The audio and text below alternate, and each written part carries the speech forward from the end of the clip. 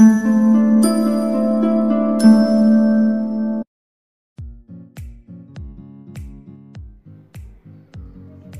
everyone, it's cubicle Pro. Let's talk about a question that most of the new cubers have.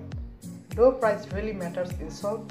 I am not going to say it directly to you. I will just go through it and make you try to understand yes or no. So starting off, we ask ourselves, do you really need any high-end cubes?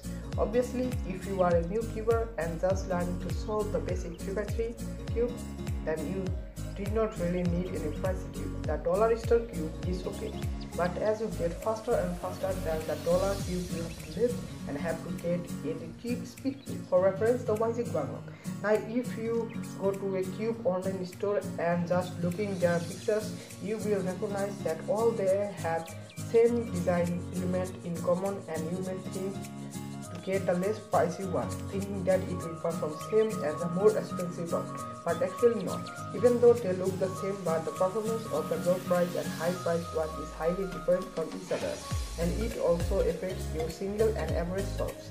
Just for reference, if I use my Valve 3 and Yoshi MF3RS for the same scramble, I will at least get 3 to 5 seconds less in Valve 3 than the MF3RS, because Valve 3 is more stable and have good corner cutting than the MF3RS, but it is also more pricey than MF3RS.